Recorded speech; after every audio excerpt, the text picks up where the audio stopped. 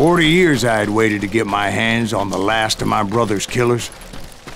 Not even an army of demons could have stopped me now. Both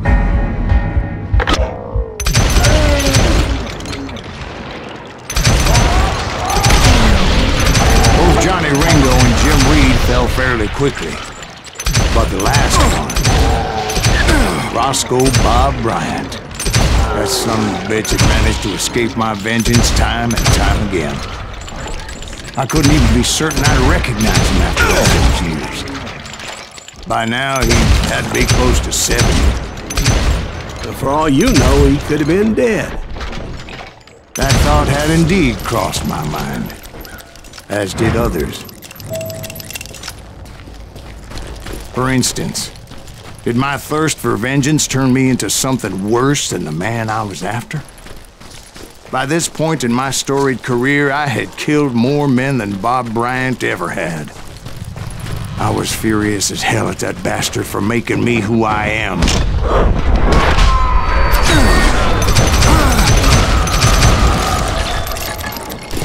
Nothing could stop me from taking his life.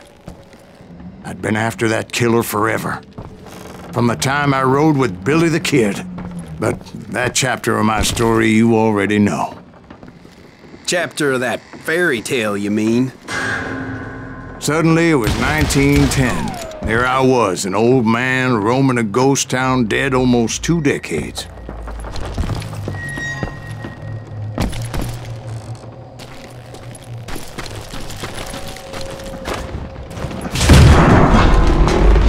town was falling apart, just like me.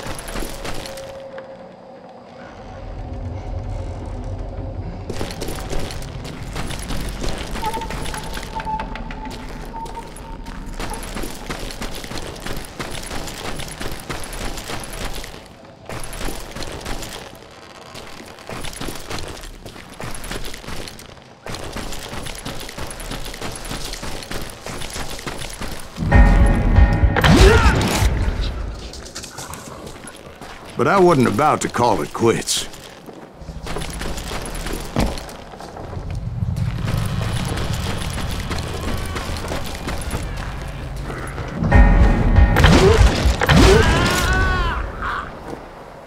Even though the ghosts of my dead brothers were begging me to end what I started so long ago. Mr. Graves, are you all right? Would you like some water? The Wild Bunch knew I was there. They were after a treasure they had hidden before they fled, buried in the grave of a dead amigo. I intended to fill that grave with Bob Bryant's corpse. But like I said, the bandits knew I was on to them. They lured me in and hit me with everything they had.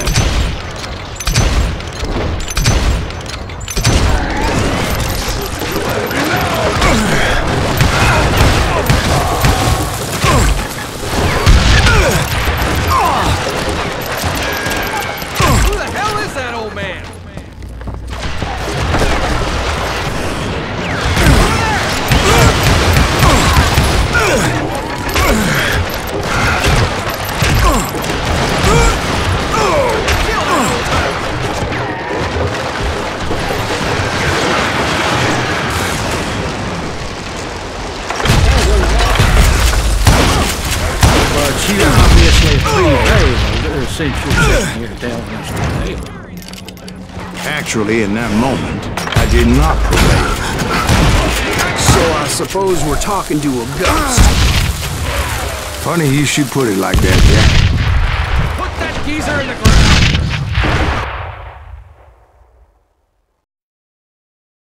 Because when I woke up... From the dead? There was silence all around me. I could swear to God I saw Billy then. Billy who? Billy the Kid. William Bonney. He was shooting at me from a rooftop. Here, there, even over there. So I am right. You are touched in the head. Mr. Greaves, perhaps we should switch you to coffee? You see that old Indian again, too? No, but I did see Billy's killer. Patrick Floyd Garrett. He came at me guns a-blazing. But I knew that old war horse had died 2 years before. I wondered if maybe I was dead too and confronting the ghosts of my past. Perhaps all my sins were coming back to haunt me and drag me down to perdition. I saw Henry Plummer throw dynamite at me.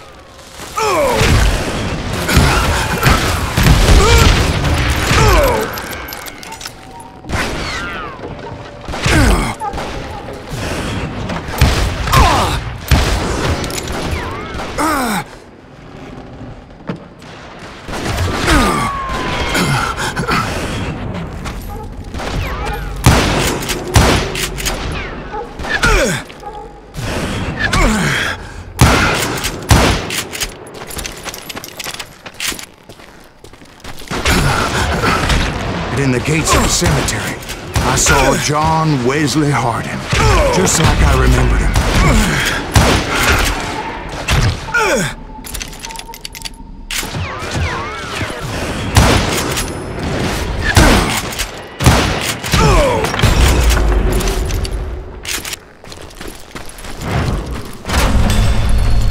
Robert Ollinger appeared with his terrible double-barrel shotgun.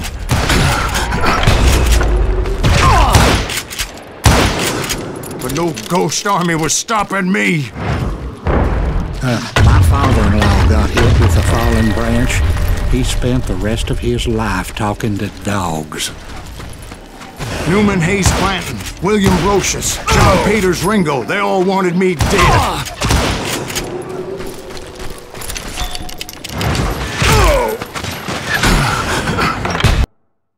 Newman Hayes Clanton, William Brocious, John Peters Ringo, they all wanted me dead.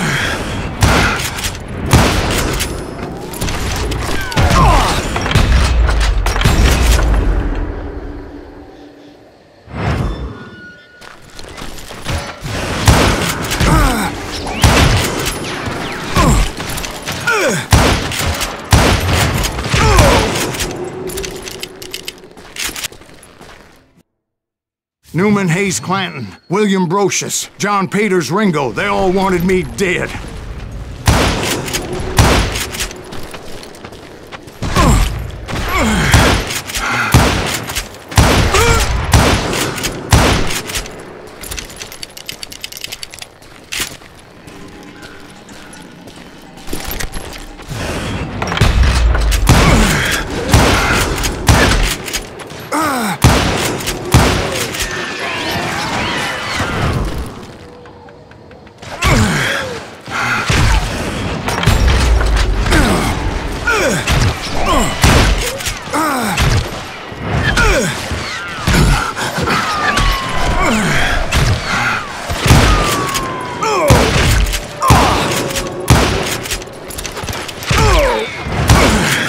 The Dalton brothers, Robert and Grattan, guardians of the Garden of the Dead.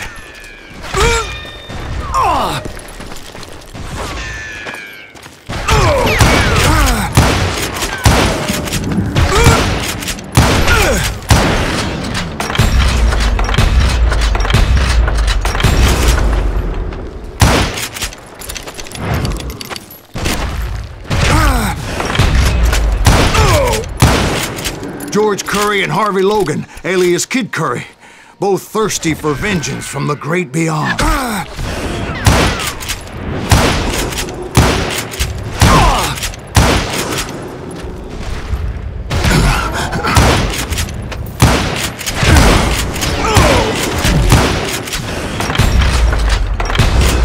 Jesse, Woodson, James, and Jim Reed, each one deader than the next. I thought I would go crazy.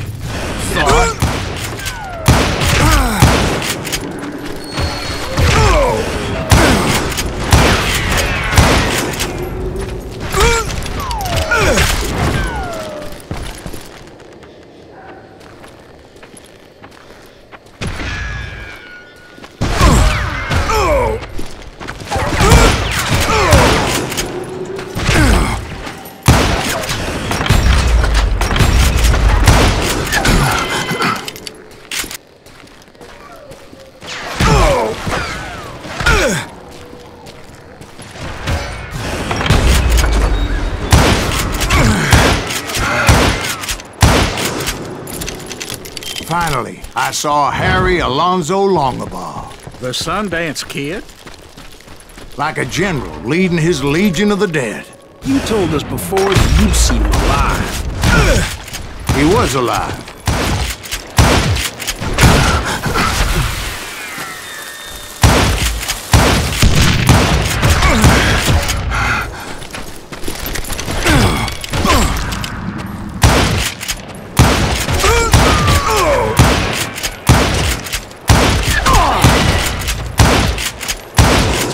Then I heard a voice call to me from afar. It was Robert Leroy Parker, a.k.a. Butch Cassidy, coming at me from out of the fog. Thanks for taking care of that bastard.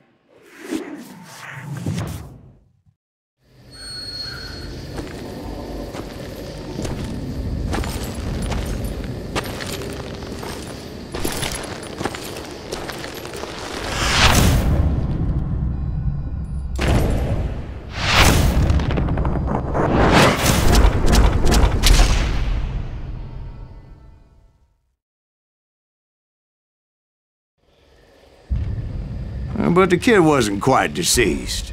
Not yet. Takes more than one little bullet to kill the likes of me, partner.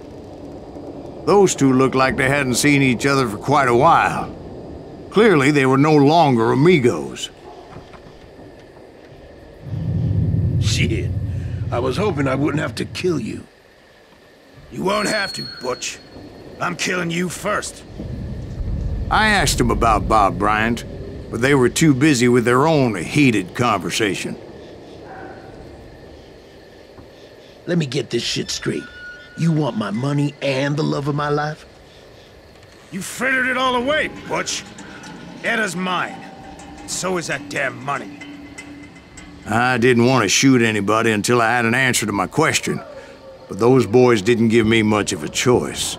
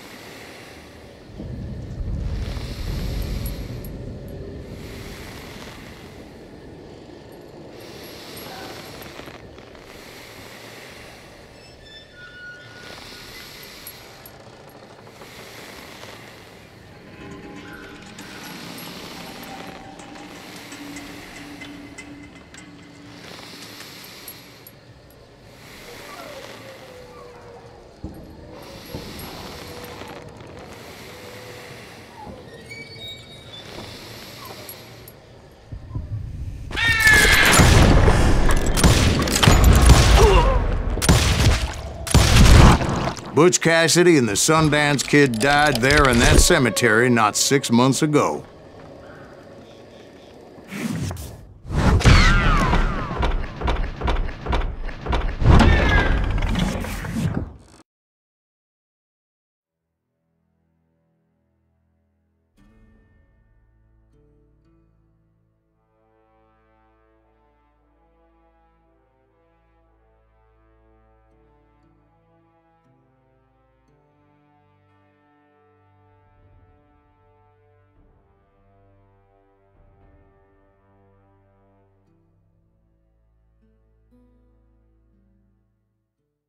Butch Cassidy and the Sundance Kid were killed by the Bolivian army. Everybody knows that. That's the legend, but it ain't the truth. So, you never found Bob? There is no Bob. This old sumbitch ain't even Silas Greaves. Sir, is that true? Have you been pulling our legs this whole time? Well, not the whole time. Oh man, I think you've worn out your welcome here. Maybe you're right, Jack. Maybe it's time to pay. You see, Ben, or should I say Bob, Your past always catches up with you. I was a different man back then, crazy. Drinking, I've changed my ways, I swear to you. If I could turn back the clock, But you can't, Bob.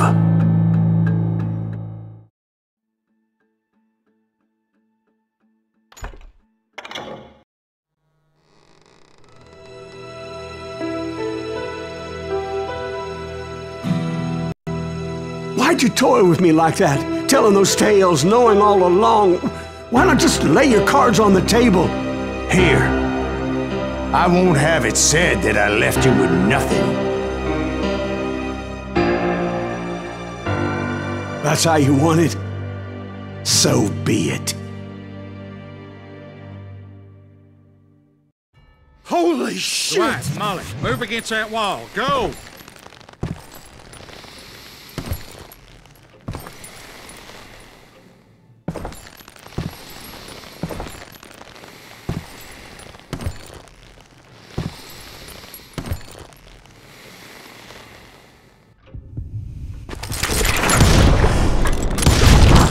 Oh my God! Oh, Jesus!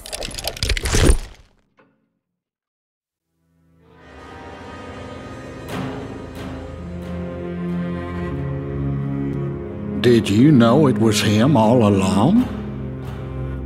Cassidy told me Bob was in Abilene before he died. But I wasn't sure Ben was my man until he revealed how much he knew about Ringo and Reed. The coin, of course. Well, that was the last nail in that particular coffin. I better go get the sheriff. You okay, boy? You're looking mighty shook up. Dwight, maybe you best go home. Young Eisenhower here is leaving for West Point tomorrow. He shouldn't get caught up in something like this. I think I might head out myself at this juncture. Unless you want to stop me, Jack. No, sir, Mr. Graves. So where you going now? Now that you had your revenge? Doesn't really matter, does it? As I've sold my soul for it, and will never again walk with those I have lost.